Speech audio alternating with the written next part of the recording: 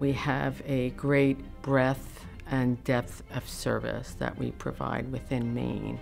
We have a huge geographic footprint. We also have a tremendous breadth of services across the lifespan, from inpatient to residential to developmental disabilities and autism care, as well as integrative health with primary care. A flagship hospital, which is Maine Medical Center, which is our level 1 trauma center, community mental health centers, critical access hospitals, residential treatment facilities, in-home services. We also have a psychiatric residency program.